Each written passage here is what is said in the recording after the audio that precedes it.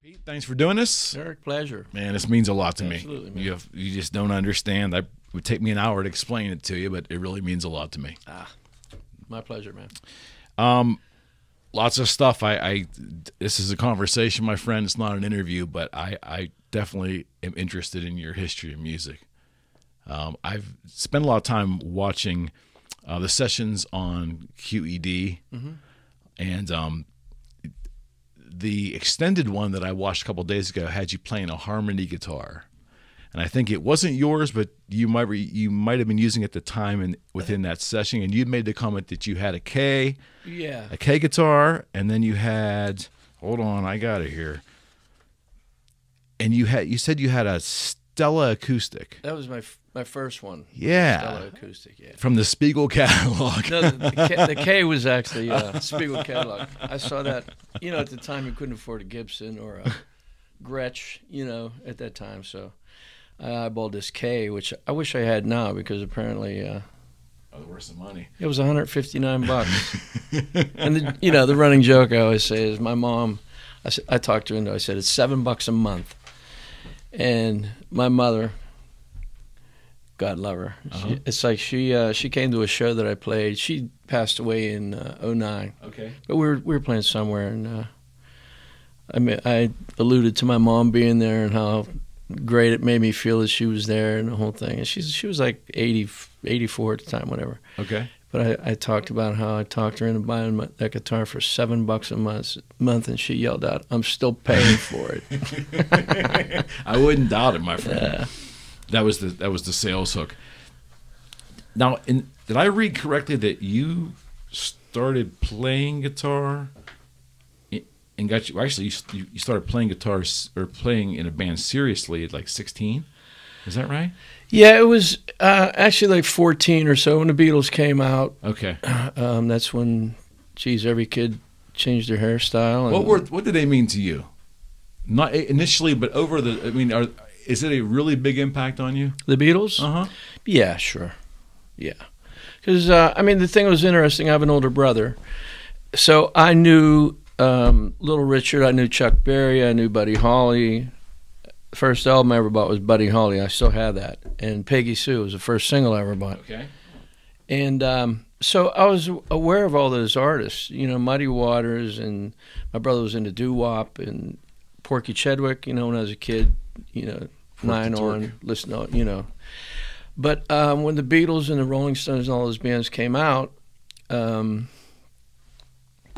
it's like, oh my God, they're doing like Chuck Berry and Bo Diddley, and because their early records were like half original music and half cover tunes, stuff they did in clubs wherever they played, But the whole look of everything, and is people that grew up in that era, or that year, couple years, when Kennedy got assassinated, it was like I was 13, and it was just unimaginable, And I think the whole thing, timing-wise, culturally, when the Beatles came out and that whole thing, it took everybody like to something that took your mind off of it. Okay. Okay. And it was like something new and refreshing, and for teenagers at the time to grab onto. Let me ask you this. In the end, as it played out, did you have a favorite over the Stones or the Beatles?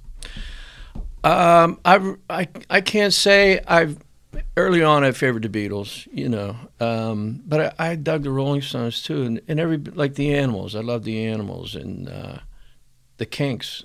I remember certain songs where I was when I heard "You Really Got Me," doing a quarter mile across McKees Rocks Bridge in a Chevy too. Wow, that record, come on, To like, I'm at a stop sign. I grew up in McKees Rocks. I'm in a stop sign in Norwood, which is part of the McKees Rocks up on the hill, Stowe Township. Right. House of the Rising Sun. I know exactly where I was. I pulled up to a stop sign, and it's like the DJ said, "Here's a new one by a band called the Animals," and it was like, "Whoa, this is cool."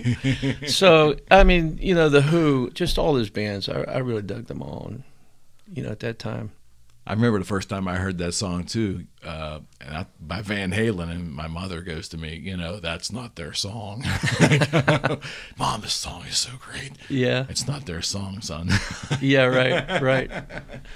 Okay, so if I got it correct, then you got a record contract at 16 with Phillips Mercury Records. Is that correct? Right. Yeah, and that was, if I can remember.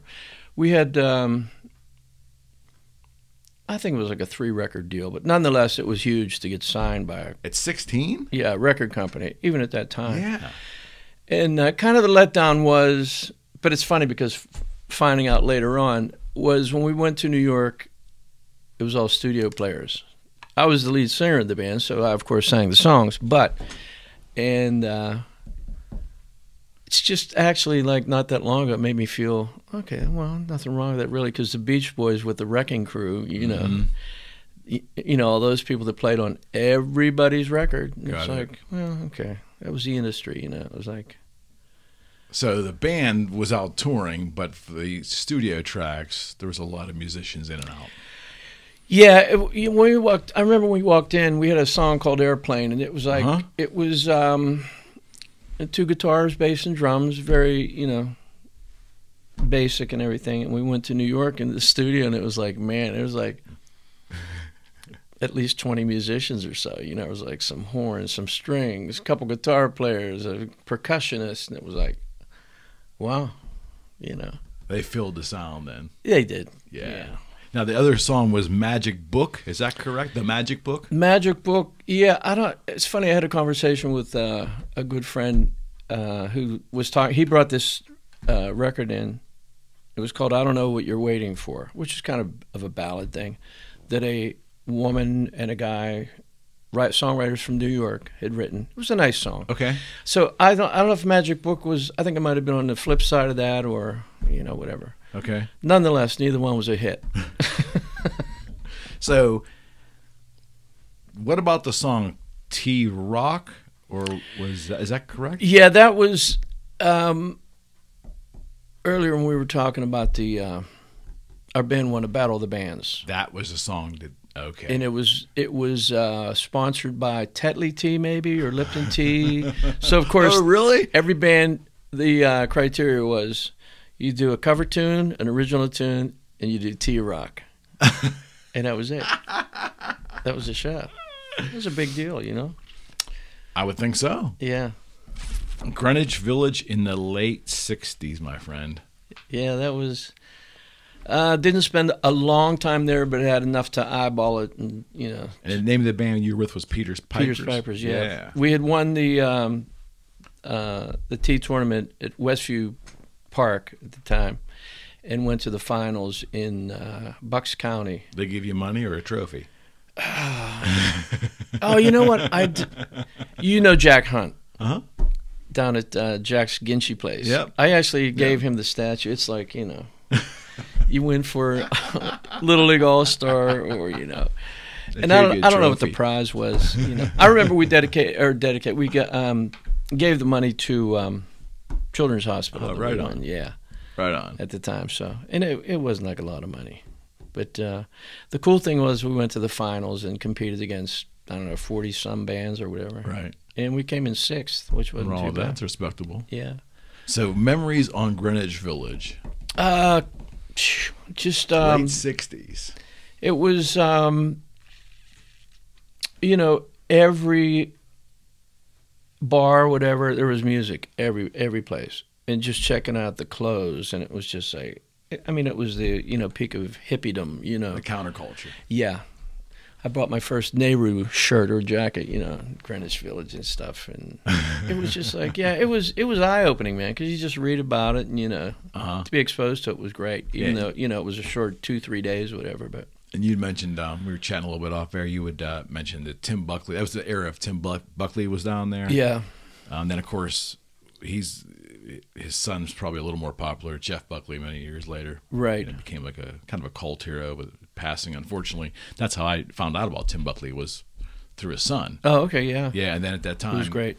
And my business, Boogie Street, we named it after Leonard Cohen, who was also a big folk singer, which I think he originated in the Village, too, roughly in that area. Yeah.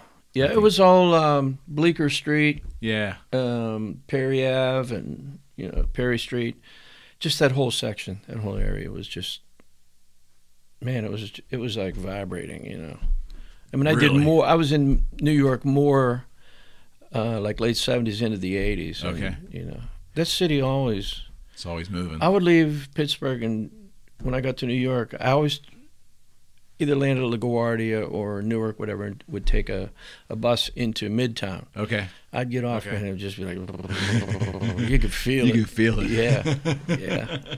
Now, you also were telling me that you spent time in the late '60s in San Francisco too. Is that Yeah, correct? one of the first like road trip gigs, we had a 4-week engagement at a place called Arthur's. Okay. There was one in San Francisco, L.A., Dallas, and New York. And the Sybil Burton, who was Richard Burton's first wife Mm-hmm.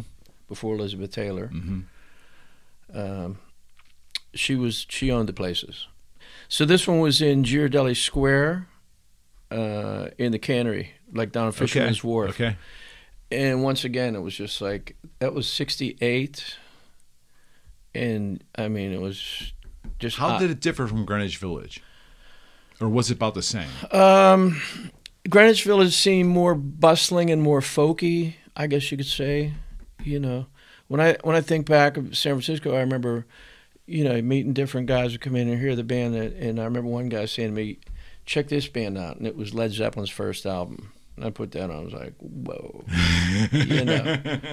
and just Can I ask you a question about that record for a second?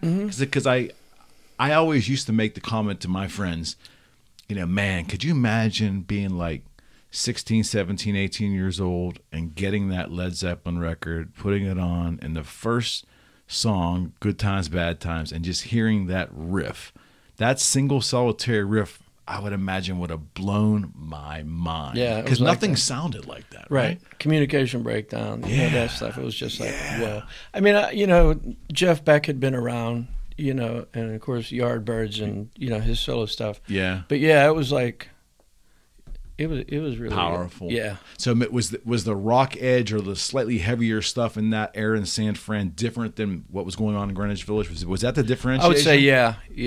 I remember when we were in the finals at the T tournament, there was a band called Illusion from Long Island.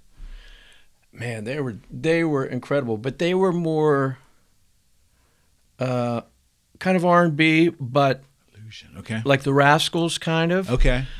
Really all over the stage. Their lead singer was like kicking this mic stand down like James Brown. It would come back up, and he's dancing around. They all had afros at the time, which was like, what?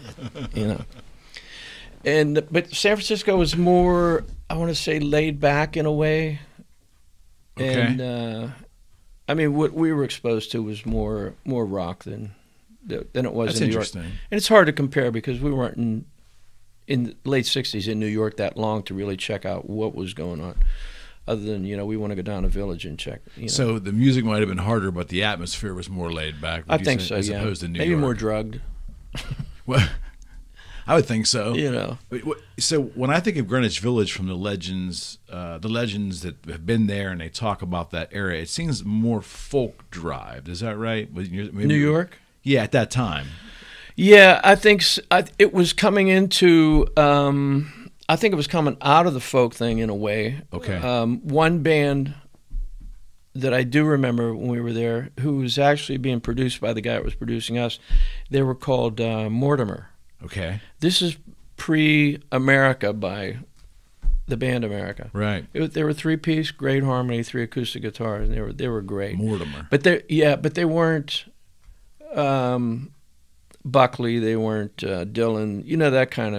That kind of thing. Yeah. You came back to Pittsburgh in the early '70s, if I understand this correctly, and you formed a band called Sweet Lightning. Yeah, actually, I had never left Pittsburgh other than to do a couple things. But Okay. yeah, that band was formed. Bubs McKaig. Yeah. He was the Bubs. originator of it, and Okay. he quit the band, I think, after 3 or 4 weeks or whatever. So it was myself Okay. and Ronnie Foster, Bird Foster, who's passed away since. Fred DeLue. Freddie's still around. Mm-hmm. Harry Turner, who's also passed away. He was a bass player. And there was different, it changed personnel over the years. But that band was signed to RCA. Right.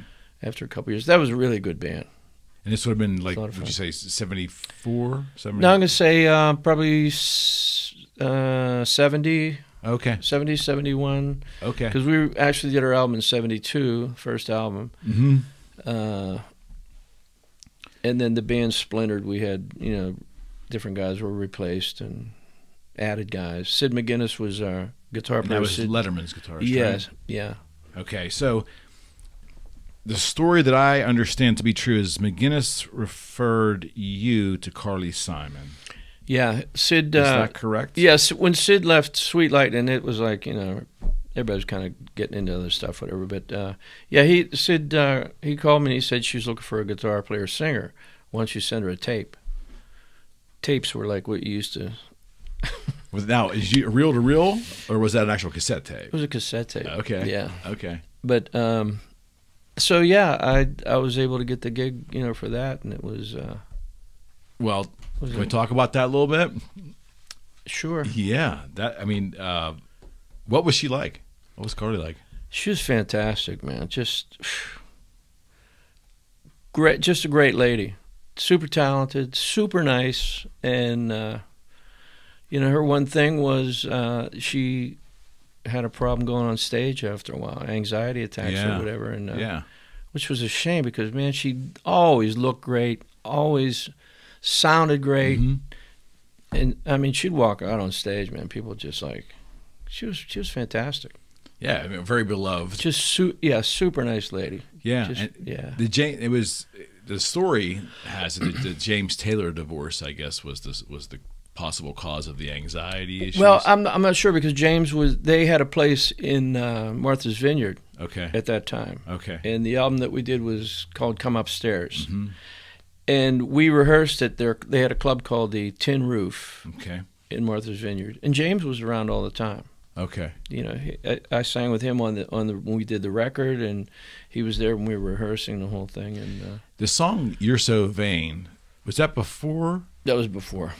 But ultimately, you ended up playing that song on tour with her? Yeah, because it was like it was a hit. Yeah, one of the big ones. That one, she probably had 8 or 9. No doubt. Big records at that time. Come Upstairs was her latest album, so we, of course, like bands used to do, you promote it. Was Jagger on that song? Was Mick Jagger on that song? You're So Vain? Yeah. I think he sang a harmony part on it. I always would think. That's why the thing came out, is it about Mick Jagger? Yeah, well, I knew that. I really don't know who it was about. Yeah, I knew that was always the question mark, but the thing was, you could almost hear in the background that was... It's definitely him. Yeah, that was him. Yeah. Okay. I never really got independent verification of that, but... Yeah.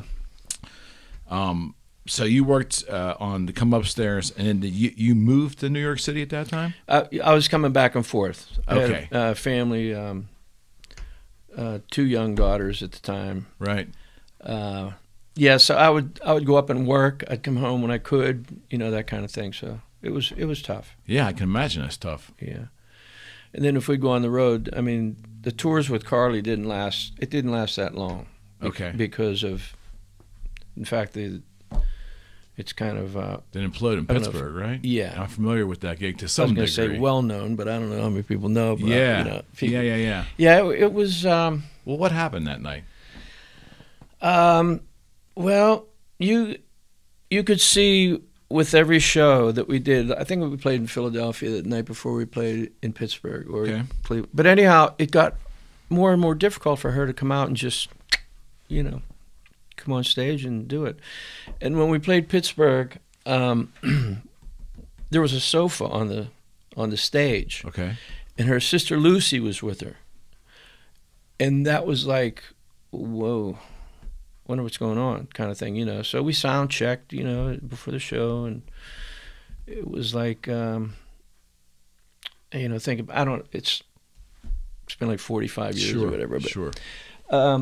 It was just weird. And then we came out, and Lucy came out with her sister, and people were bringing flowers up and everything, and it was just Sure. a little weird. But anyhow, she said, one of the first things she said was, I'm feeling a little bit nervous this evening. Do you think maybe some of you people could, before it was out of her mouth, it was like there were people up on the stage, like sitting on the stage, you know. Wow, I didn't hear that. And I can't remember if they stayed. I don't think they stayed for the whole thing. I think eventually they filtered back to, you know. But the set was very broken up, where, you know, she'd turn around and say, you know, what do we want to do? I mean, you have a set list of what you're going to do the show, but it was like it became splintered. But we got through the show. The band always appreciates that, right? Yeah, it was like, I mean, the guys, they were some of the best players, you know. Incredible band, but I mean, we made it through the show and everything, and then it was like the tour manager, road manager committee said, "Well, guys, tour's over. She's not going out for the second show." And there was 2 shows. There was 2 shows, the Stanley Theater. That same day? Like, yeah. Oh, okay. Yeah, back-to-back shows. Okay. So, yeah, I remember going out because my wife and girls were there, and some people I knew. And it's like, and Rich Engler came up to me and said, "Pete, what the I said, "I don't know, man. I don't know." You know, because Rich had booked the thing. I said, "I don't know." And the tour ended that night. That was it. Wow. Yeah, that was the end of it. Wow. Yeah, I've heard that story for years, multiple people, about that gig, and then ironically, here you are, the person that was playing that gig. Well, it's funny because I hear or see people talking about it. It's like, that isn't what happened, you know, or whatever. But it's like, oh, of course, the story goes and gets extrapolated. Yeah. Right? See, I didn't know there was 2 shows. And then I think to myself, am I remembering this correctly, or do I even want to remember it? But yeah, it was kind of a heartbreaker because it was fun, you know. Yeah, that was like that was actually the first thing that I had ever done, was like a big time tour, being with a band and the whole thing. I mean, the recording sessions were killer. You know, I remember walking into the studio and it was like, to name drop, Steve Gadd's playing drums and Tony Levin's playing bass and Don Grolick's on. I'm like, what the hell am I doing here? You know. So, Gadd. But and then the band, I mean, it was Omar Hakim was the drummer, and Mark Egan played bass. Yeah. It was with Pat Metheny, and it was just, man, some great players. Top end talent there for sure. Yeah, and it was just to see that, you know, and I felt bad for her more than anything. You know, it's like, wow, because you don't know what's going on. No, and that's her craft.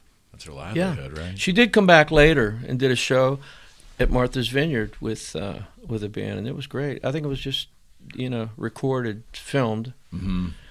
Mm-hmm. But of course, she looked great. She sounded great, and you know. Wow. So, can I move on to? Am I going to pronounce this correctly? It's Novo Combo, right? And if I understand this correctly, when you were in New York, you connected with, is it Michael Shreve? Michael Shreve, yeah. And then you formed Novo with him, correct? Well, no, it was. I was ready after the Carly thing. Is it boring to talk about all this history stuff? I'm asking. Oh, okay. Not at all, my friend. This is fantastic. Okay. Trust me. Trust me. When Carly's thing broke up, I kind of hung around in New York because, you know, I'd met different people and stuff, see if I could get anything going. And I was ready to come back to Pittsburgh, and you know, maybe put a band together, whatever. And this friend of mine, she said, in the Village Voice, Michael Shreve is looking for a guitar player singer. Once again, I was like, she said, why don't you go and audition? I'm like, I don't know. And you know, I'm thinking, that's Michael Shreve. It's pretty heavy duty, you know. Michael, you know, for people that don't know, he was the young drummer, Santana, yeah. Woodstock and stuff. Yeah. Killer player. But anyhow, so I went to this audition, and they had auditioned like a lot of guys for, you know, a while, a couple weeks, a month, whatever. And it was Stephen Dees. Stephen had played with Hall & Oates and a few other bands. He actually did some solo stuff. Okay. And the guitar player was the fellow Jack Griffith. He played with various bands, and so I went and auditioned, and Michael called me. He said, "If you want the gig, man, we'd love to have you in the group. So, you know, and that was a lot of fun. In fact, we're in the process now because somebody's making money off. We did 2 albums for Polygram, but somebody's making money off of our stuff, whether it's on well, naturally streaming it or eBay, whatever it may be. So it's like, well, who's putting this stuff out? So we found out there's a guy who has a kind of record company kind of thing, and he just regurgitates old records without asking permission. He didn't ask me. And he married. Well, the way I found out was he contacted me to see if I had a master of our second album. So I called Stephen Dees, and Steve's kind of on top of stuff. So he said, "I'll look at it, and I'll find out. I'll talk." And so found out that this guy, he does it with various, well, a bunch of bands from that era, whatever. But anyway, we're thinking, geez, if he's making $50 a month, that's $50 a month we could be making. Yeah, 100%. So it's been kind of fun because we reconnected, and we have some new stuff that's going to be on it. There's a couple of videos that were shelved or never seen. We did for like an Italian. So we're going to repackage it and see if, you know. Yeah, why not? If all 20 people rebuy it. So Novo played with The Who? Yeah, we opened a bunch of shows for The Who. What was cool about Novo Combo, other than it being a good band, we got categorized as like a Police rip-off kind of band. Okay. Not a rip-off, but you guys really sound like the Police. Yeah. We kind of did, but didn't. But because of Michael, you know, I remember we were doing, it was our first album, and we were recording. I was in the studio doing harmony parts, and I walk in, and somebody grabbed me and kissed me on the lips, and it was like, it's freaking Pete Townsend. Crushed. But anyhow, oh, he's great, man, you know. And I'm like, whoa, to just all kind of people, because it was, I mean, Michael at the time was doing percussion on Emotional Rescue, the Rolling Stones album. Yeah. So I remember we had a different name before Novo Combo, Soldier, I think it was. Okay. So we were going to studios, and the guy who was producing us was Chris Kimsey. Chris did Stones. Yeah, Stones. The Glimmer Twins and Chris, like that's how they used to produce the Stones. I think. Is that right? Yeah. So I remember walking into a studio. We were doing demos, see if we can get a record deal. And I walked in, and it's like, is that Mick Jagger? You know. That's so cool. And Mick, he hung out like, you know. No shit. Yeah, he'd come to gigs and, you know, that kind of thing. Bill Wyman. Yeah. I never got to meet Charlie or Ronnie Wood or Keith, but Mick and Bill Wyman, they would, you know, show up at sessions and gigs, you know. Huh. It was cool. I can imagine. Now, you also opened for Cheap Trick, right? We toured with them, and Greg Lake. Yeah. This was after we had our record deal, of course. We were out trying to, you know, sell records. So. But it's also, if I read correctly, the 1981 Montreux Jazz Festival. Yeah, we played that. Well too. That was, what was about that year? Like, there was something special about the 81 Jazz Festival? I don't know. It must have been the lineup. It's like when you go back in history and, you know, look at that particular festival, they keep pointing to 81 as being. That's interesting. Yeah. Because I remember, the only band I remember being on that, other than, I think Herbie Hancock was there. Uh-huh. Was Al Di Meola there? Do you know? I think he might have been there. They had been done by then, I think. Yeah, I think Al Di Meola was there. See, Michael had played in a band with him. With the band was called Go. Wow, I didn't know that. Yeah, and it was never heard of that. Al Di Meola. You should check it out. Yeah. Steve Winwood, Stomo Yamashita, who's a Japanese How did this artist. Escape my cranium? Yeah. And Michael, and who else was in that band? One other guy. I can't remember who it was. But yeah. Okay. It's funny, the only act I remember at Montreux was Mink DeVille. Mink DeVille. He was there. A lot of people were like, I guess the purist, you know, jazz was like, what are you guys doing here? You know, Mink DeVille's here. Yeah. I know that was great doing that whole thing. Kenny Blake and I went on for 20 minutes about what the definition of jazz is and how just, you know, it's almost indescribable. Yeah. There's so many different pockets, and it encompasses so much. Yeah, you've seen the Yogi Berra description of jazz. You ever No, seen it? Oh, you got to check that out. It's great. I will do so. It's hilarious. Any memories of touring with Cheap Trick? Really nice guys. That drummer seemed a little strange to me. Ass kicking band, Benny. He'd always dress with a tie, like a leisure cigarette suit or something. Yeah, he always looked like he could die any minute. Yeah, He looked like the guy that was working, like down at the paper company. yeah. But what a great, and Rick Nielsen, of course, he looked like what's his name from was the guy in the old 30s. They were like the Bowery Boys. Bowery Boys. Whatever is, with the hat turned up and that face and everything. Killer guitar player, Yeah. They were all nice guys. We toured with them for a few months. Yeah, it was nice. So this turned pretty big for you here. You actually joined Billy Joel in '84 on the Innocent Man tour. Yeah. And the Bridge tour afterwards. Right. Is that correct? Yeah. Okay, so let's talk about this. How did you end up with Billy Joel?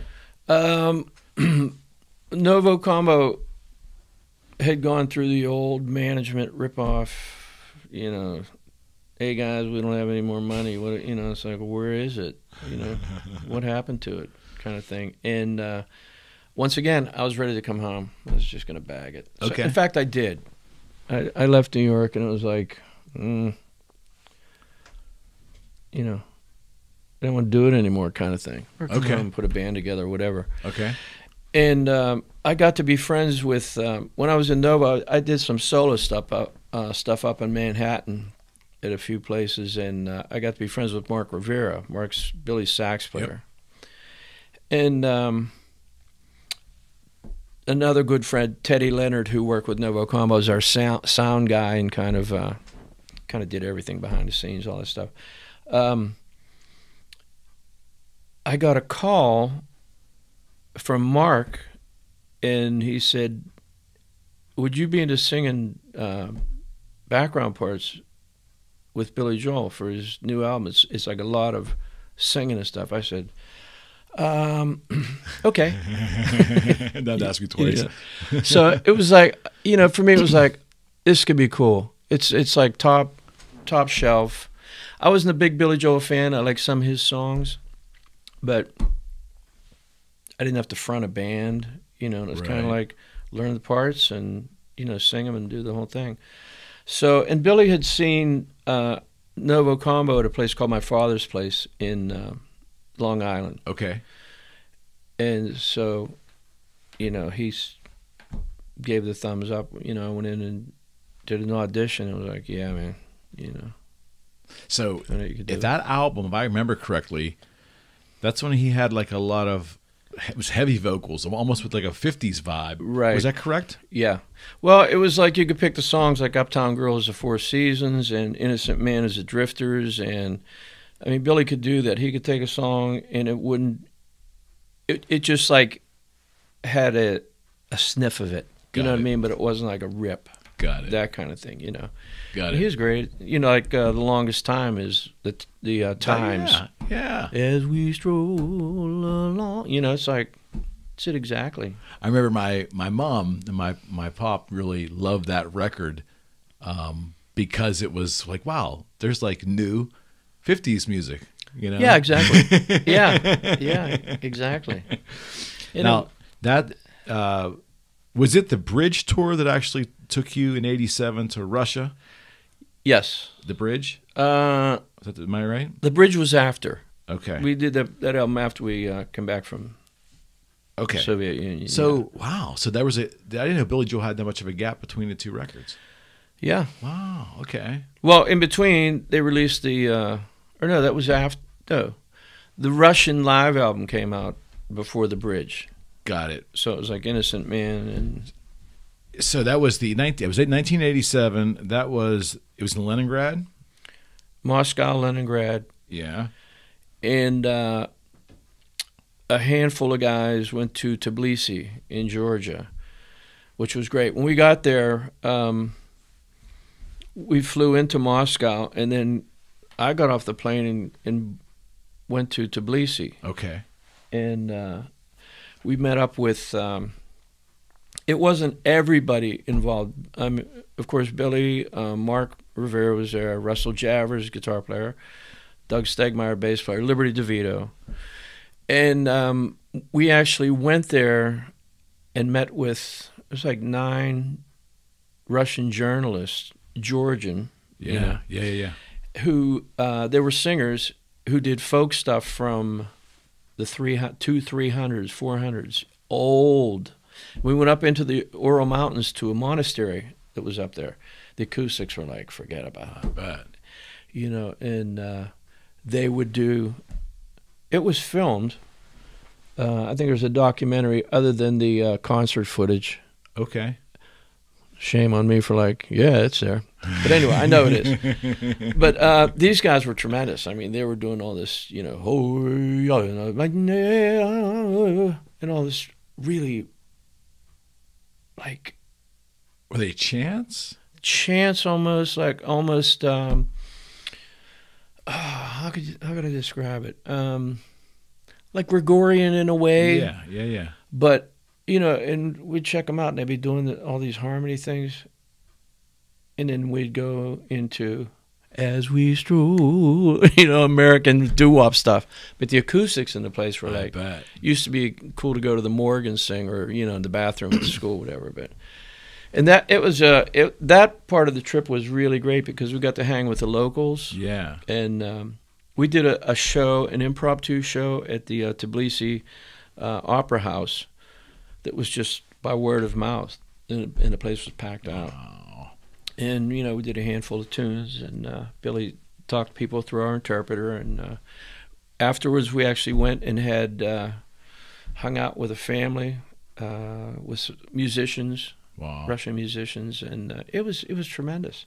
Just getting to experience the locals and everything, you know. I mean, and it's such a groundbreaking thing because the whole world was changing, right? I think that wasn't the whole event scheduled to celebrate Reagan and Gorbachev meeting. Yeah, it was a perestroika glasnost thing, and I think the whole thing was a trade-off. I think the Bolshoi ballet was coming in exchange for Billy Joel going to. Ah, that's what it was. Okay. And Billy's, that production was the largest at the time that has ever gone into the Soviet Union. Wow. Put on a show like that. Wow. Starlight Express on Broadway with Andrew Lloyd Webber. Yeah, that was that came about through Phil Ramone was Billy's producer for years. He was hired to produce the Starlight Express, which was an Andrew Lloyd Webber show, Right. all done on roller skates, which was crazy. Anyhow, Phil asked me. He said, "Would you be into doing something?" I said, "Absolutely." You know, and I thought of it as, "Oh man, maybe Broadway. Maybe I'll be on Broadway," you know, which never materialized. But yeah, I mean, it was a great experience. You know, a whole different, other than being in a rock band, you know, kind of thing. Any impressions of Andrew Lloyd Webber? He was really different. You know, one of the best lines was Liberty played on, you know, the sessions and stuff. It was a couple guys, Dave LeBold from Billy's band, and I remember we were doing some song, and Andrew got on the phone and called Richard Stilgo was doing the lyrics at the time. Okay. And Richard, could you possibly change that line on, you know, on the phone? Ah, cheers, great, okay. And then he would explain something about the song. Okay, ta, you know, it was like Liberty said, "Here's my baby, sew its arms on." It's like no direction. It's, you know, it's like, I don't know. But I knew you were going to say different. I just knew that was going to be the word. he's unique, man. Yeah, I asked in the late '80s, before I had started working with him, Paul Stanley went up and was the Phantom of the Opera for the closing of that in Toronto. So here, you know, fast forward 10 years, I'm talking to Paul about that thing and said, "Hey, when I was a fan, I was there watching that." And I asked him, "Well, what'd you think of Andrew Lloyd Webber?" And he sat there for a second, and he said exactly what you said. He goes, different. Yeah. And that's all he said. I didn't want to take it any further than that, but I mean, there was some just different. Yeah, for sure. But it was then it's like I had the part of Rusty. The premise of the whole thing was that everybody was a train, all the characters. Richie Havens was the father train. He had that voice. Oh yeah. Mark Cohen, who did Walking to Memphis. Mark was like song. The the steam engine, maybe. Okay. Like the big, Okay. I forget but anyhow, my name was Rusty, and I was like, it was the lead character in the thing. But they ended up when they put the album out, it was out for a while, and then they had El DeBarge sing a couple of the songs that I had done. Yeah. Okay. Just because he was a name at the time. And, right. But as it turned out, it was probably not one of the more successful Andrew Lloyd Webber things. It wasn't Phantom or. But anyhow, I started taking roller skating lessons because it was like, man, I'm going to give this a go. Get out. Yeah, it was dumb. You didn't hurt yourself, did you? No, just my pride. But as it turned out, they had a problem getting sponsorship to bring it over to Manhattan or getting a facility, which was like they had to change it into ramps, right, and everything, because everything was done on roller skates, and there were stations where they'd stop and do their thing, sing a song, and then they're off and running, almost like roller derby, I guess, in a way. So when you first saw that, and you first were presented the music, the script, the score, the whole thing, did it look pretty bizarre to you? On premise? I didn't think so at the time. Okay. But I just saw it as a really different opportunity, like something I'd never done or never thought I ever would do. Challenge. Had it been, you just walk out on the stage, and like you learn your lines and that whole thing, I probably, Okay. That may have changed, but it didn't. Anyway, the interim was like, at that time it came up, Billy's going to Russia. He's going to tour, go to Russia. And I was like, I'd love to do that. I may never, this opportunity might never happen again. Right. Which right. I haven't been back since, but, and I'd gotten into doing radio, TV commercials, singing, which was, once you're in that, it's lucrative, but certainly I still had that one to be a rock star kind of thing. So I opted to do the closer than most, pal, to the tour. So that's what I did. How about Joe Jackson's Big World recording? Tremendous. That was so much fun. It was just like a short-lived project. Joe's another guy, different, interesting. He's so cool though, man. I went to see him at the Homestead Carnegie thing, a couple years back, and he was so good, man. Doing a new album, and he was great. Yeah, he had that pop hit like in what, early '80s? Right when Stepping Out, was it? Yeah, Different for Girls, and Is She Really Going Out with Him? And, yeah. He's really an eclectic dude. And that style of music broke through. That was different in its own right. Yeah, Stepping Out was his big one. That whole thing. But when we did that record, we got together, learned his songs. It was a small band. It was guitar, bass, and drums. Okay. And Joe played some accordion. He played piano, a little bit of sax. And we had 4 singers. There was myself and 3 other singers, and really great people. We would go and play Wilkes Bar in a bar. Just show up, Hoboken, and just show up at these places kind of unannounced. The word to get out, man, it'd be like, that's pretty cool. Going to a place and they'd have, the old 7/8 TVs with sports on. Joe was like, shut it off. Couple of expletives, but was it an actual scheduled tour, or he would just show up? Well, the management probably called these places and said, would you like to have Joe Jackson play at your place, kind of thing. And it was mapped out, but it wasn't like we were going on tour. We were playing like small venues. So the actual recording was done at a Shakespearean studio I think on 14th Street, down in the Village. Okay.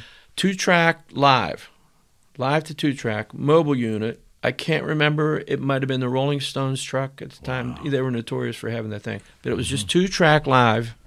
We were in a theater, and the people who came in were handed a piece of paper that said, you were actually attending a recording session and a show. Could you please hold your applause till the end of the song? Because this is actually a live recording of a live album, but, you know, with an audience. So it was kind of cool. Did they comply? Yeah, it was unbelievable. It was great. But it was like, you know, we'd get done with a song, and people would wait, and they'd applaud, and then the producer would come on, and he might say, Joe, we need to do that song again. Can we do that again? And Joe would say, would you mind if we played those? People were like, yeah, you know.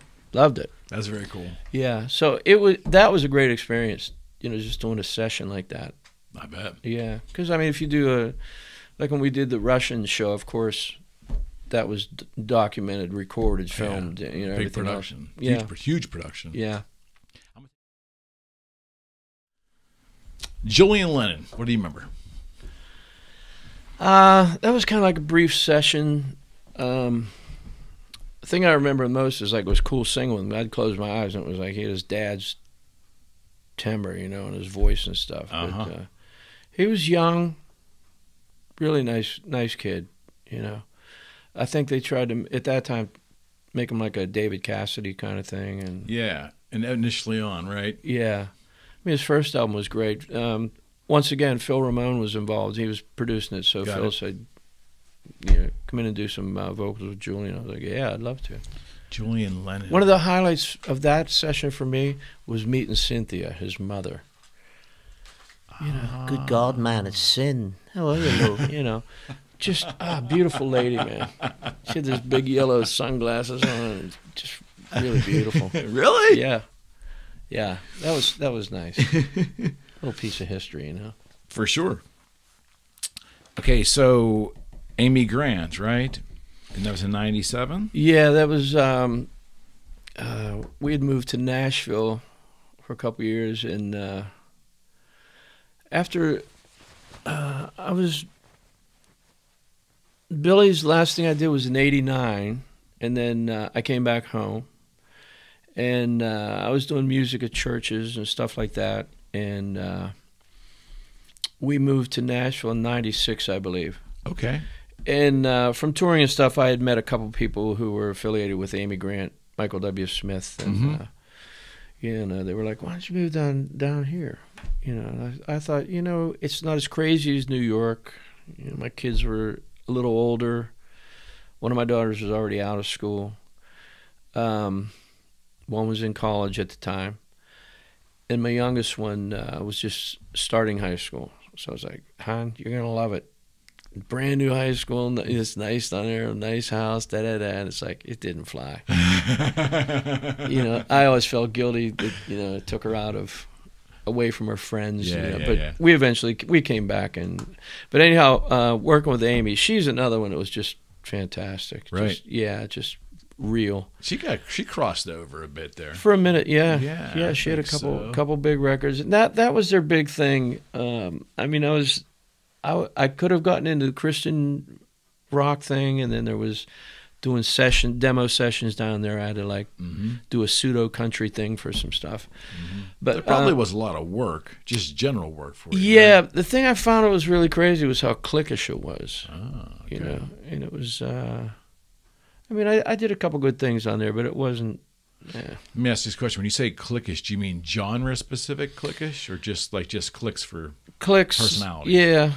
Yeah, kind of like that. A little bit of both, actually. Okay. You know, with Amy, I actually did one gig with her, and it was kind of cool. It was comparable to the G7 summit. You know, all the world leaders were. It was Yeltsin and. It was the World Summit, World Leader Summit. World Leader Summit. Yeah. Tony Blair and Bill Clinton. You know, and it was kind of cool. It was crazy because we played in this place that was it was where they had rodeos and stuff. So, man, it smelled. And it's like, why do they have... But they wanted it to be Americana, you know. Yeah. But it was a great show because it was kind of the history of American music, and it started with a Hopi Indian tribe. Okay. Did ceremonial dance thing. Then from that they graduated. They had like the Sounds of Blackness. They had the Preservation Band from New Orleans, right, to Eartha Kitt, to Ronnie Spector, Chuck Berry. It was just like, you know, Lyle Lovett. Mm-hmm. They had Amy and you know, some other. It was pretty cool. Wow. A mix mash of you know.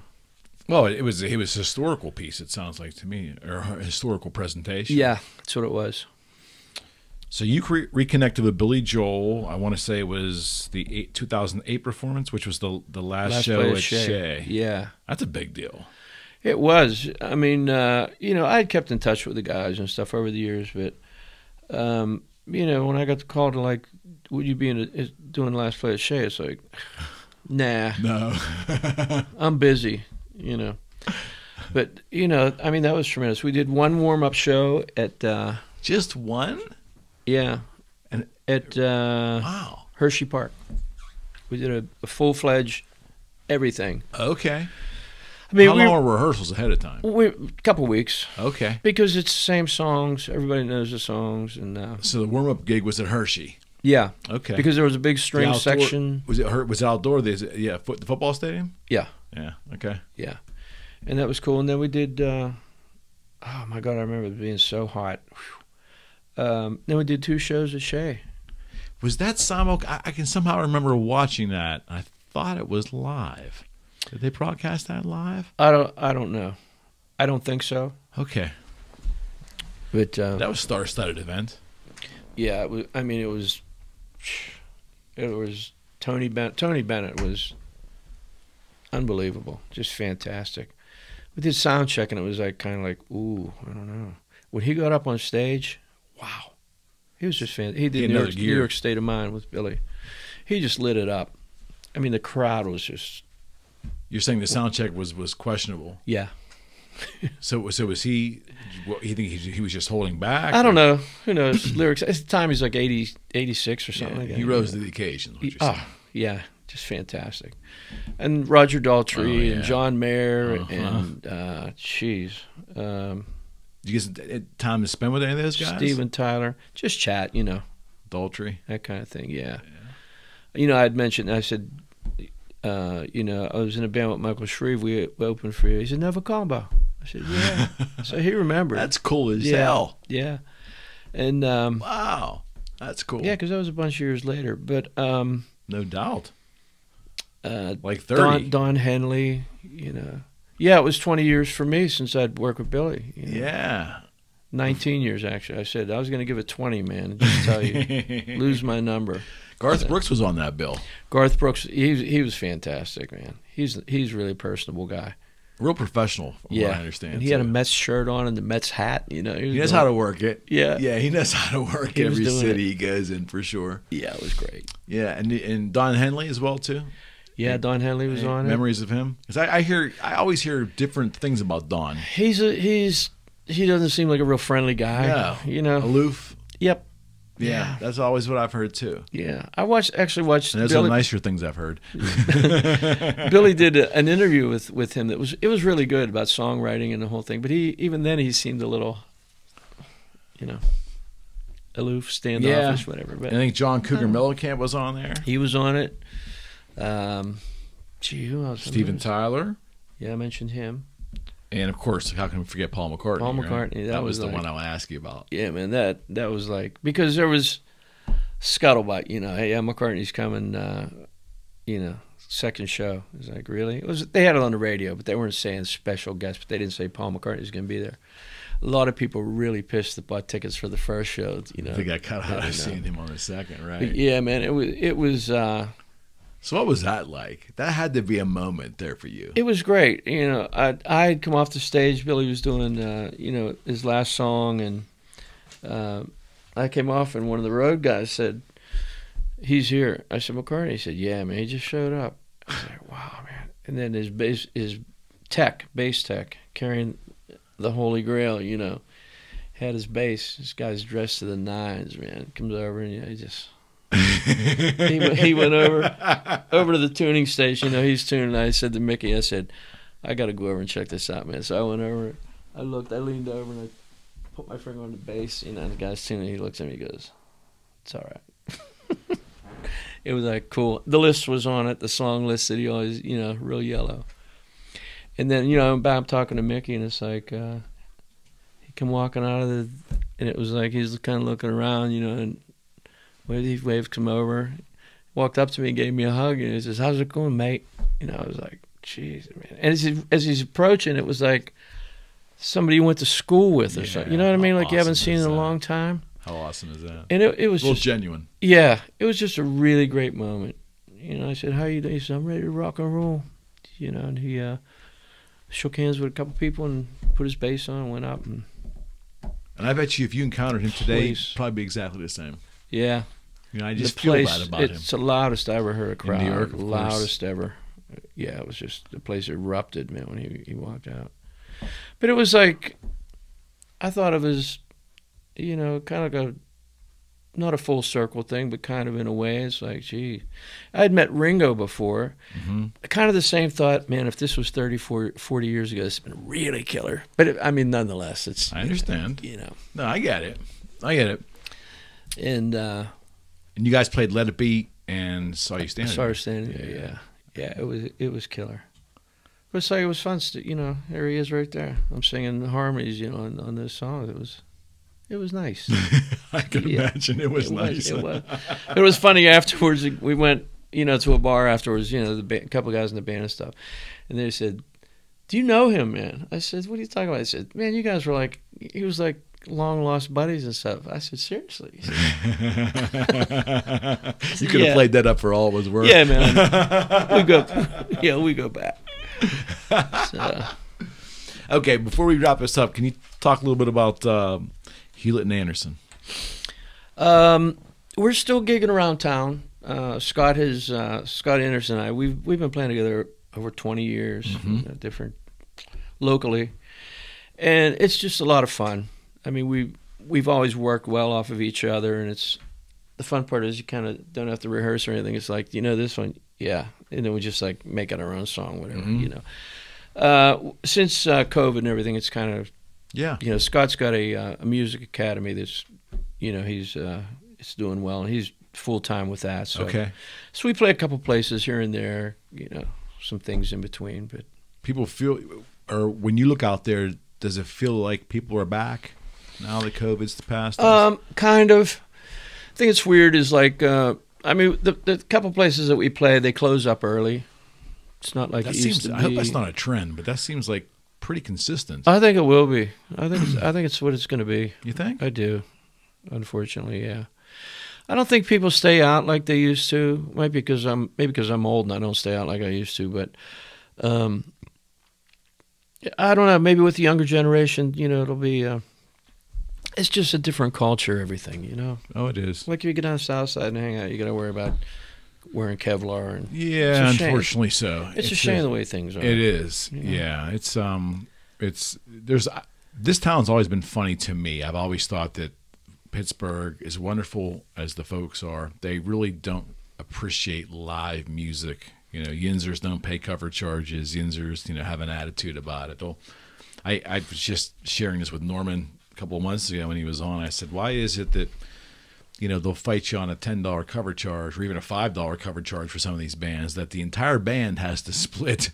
They'll fight you paying that, but they'll walk in there and think nothing of buying 20 beers over the night and dropping $200. Right. Or, you know, a place, an owner won't pay a band, but yet it'll be $40-50 for a dinner. Right. You know, is that a Pittsburgh thing? You've traveled a lot in your day. Do you find that be unique to Pittsburgh? It might be. You know, I mean, when I think about, because I was gone for a long time, you know, back but not in the scene, over the years there's been so many really good bands, you know, and for whatever reason Pittsburgh really never connected. like a Seattle, like a Atlanta, like, you know what I mean? And the other thing, you know, discussion talking about, you know, what paying cover charges and that sort of thing. A lot of guys still will work for what they made in the 80s or 70s, or, you know what I mean? It's like there's never been a cost of living increase for musicians like there has for the rest of the world. That's a good point. You know, unfortunately. That's a good point. So, yeah, that's a very good point. you know, a guy will come in and fix my dishwasher for, you know, what do I owe you? He's there 15, 20 minutes, $200. Like, well, you know? Do you think it's maybe Pittsburghers don't really appreciate what goes into live music? Are we such a sports-oriented town? I think so. I think so. There's very few places that... our music culture isn't as vibrant as a lot of other cities, right? Yeah, and, you know, I mean, it's... I'm not real up on the jazz scene, but I know a lot of the players that are great players, and it's always been that way for them, too. It's like, you know, they're stuck in a really small place. People just don't come to see them, you know, that whole thing. And I think the fact that there's so many other choices for people, like whether it's I'm going to just stay at home and buy a six-pack and stream this movie, or, you know what I mean? A lot of entertainment choices now, yeah, through technology or whatever. Yeah. Whereas, you know, at one time it was like you got dressed up and went out. Yeah, I mean, and I don't think it was too long ago. I remember I did a lot of traveling in the 2000s, big city traveling for the guitar business and meeting a lot of people in the industry. I mean, go to Chicago, it's hopping. It was. Yeah. I mean, no matter where you went. And if you were going to hop from club to club in some of the areas of Chicago, you could expect to drop $100 easy by going to 3 or 4 places, because the covers were just part of the gig. Sure. You know, it was like no one was complaining about that. It was just part of the whole culture. Yeah. It's like they appreciated their music. And I found the same thing in New York. I found the same thing in L.A.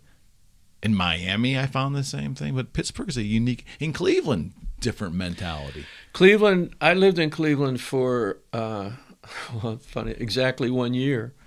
But, man, that was always a great music town. You know, they used to have their clubs, the Agoras, which they had one in Akron, they had one in Cleveland, of course, you know, different Columbus. But it's like, it was. The attitude's different. Things happened out of that town. You know, I remember Elton John to Rory Gallagher to David Bowie. You know, they like kind of happened out of Cleveland. You know. Before I let you go, I just went to the Elton John show. It's my first Elton John show. I can't believe I'm saying that. I've been on this earth for so long and love music so much, but I just never made it to an Elton show, and I'm so glad that I did. Snuck up on me. My wife was tugging me, hey, we have these tickets. We're going, right? I said, yeah, okay, we're going. I sat there, and I will tell you, I had moments of tears in my eyes because of what the songs meant to me earlier in my life. Yeah. I mean, I'm like, why am I crying right now? Because it reminded me. That's cool. Yeah, and I never had I was blown away by the performance, Pete, the presentation, the visuals, and just the night was beautiful. It was a beautiful night in PNC Park with the city. Everything was perfect, and he delivered, man. He delivered. That's cool. You know, and I'm used to seeing a lot of you know, older rock acts now that are delivering with tape and, you know, lip syncing and all that stuff. Yep. I didn't get the sense there was any of that going on. Yeah, that's what I understand. It seems so. But do you have any Elton stories at all? I mean, did you like his music? I've always. Oh yeah. I mean, when Scott and I play, we do some Elton stuff. You know, some obscure Madman Across the Water. You know, so many great things like that. My favorite album of his is Tumbleweed Connection. Okay. And yeah, man, it's just so many great songs. But you know, it's like I would have this stuff happen to me when him and Billy were doing the two things. Yeah. I went down to see Billy and, you know, the guys in the band and stuff, and I was talking to Liberty, DeVito, and Billy, and Elton came in. You know, came across out of his trailer and walked over and got to meet him. You know, just whatever. But Billy said to me, "Hey, can you sing Goodbye Yellow Brick Road, the high part?" I said, "Yeah, I could do that." He said, could you come up and do that? Because we're trading off songs. I said, "Geez." It's like, so yeah. How cool is that? Was it. Yeah, it was pretty cool. So you went up there and sang that? Yeah. It was at Three Rivers. You just walked up, you just casually was asked to sing it, and you went up and sang it? Yeah, it was just like, you sneak up the back and there's a microphone and stuff. So. Wow, Yeah. what a story. So, yeah, that was cool.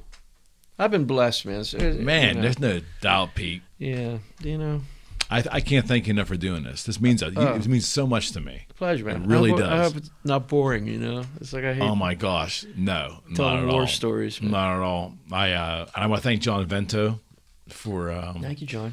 mentioning it to Pete to do this. It means the world to me, and I'd love to have you back at some point. Would Sure, you come man. back again? I'd love to, man. Maybe we have panel shows here, and I would love to do a couple of music shows. Maybe have you, John, and someone else, a third on. Maybe That'd be great. You into that? Good. Yeah. All right, my friend. Thank you. And they can reach you. What's the easiest way reaching you now for your schedule for when you're playing out? Is it Instagram? Is it? Yeah. Well, we have a website, Hewlett Anderson or PeteandScott.com. Pete and Scott. Yeah. But our gigs are so far and few between. I think we actually put where we're playing for the year. So That's all right. That's how they can reach you. Yeah. Thank you, buddy. Yeah. Thank you, Eric. All right. Pleasure, man. All right, friends. We're out. Peace.